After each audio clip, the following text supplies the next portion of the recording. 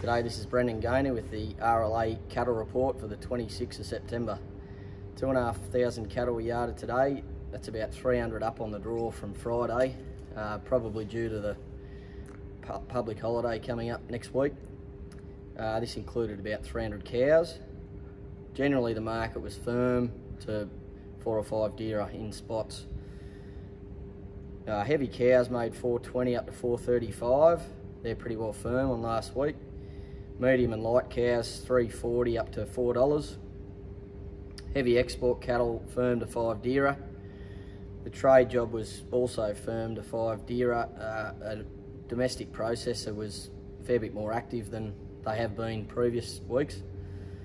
Heavy feeder steers made 520 to 540. The medium weights 530 to 590, and we had a few lighter feeder backgrounder sort of steers, 630 up to $7 a kilo. And the feeder heifers made 520 to 570 a kilo. Brendan Gaynor, RLA.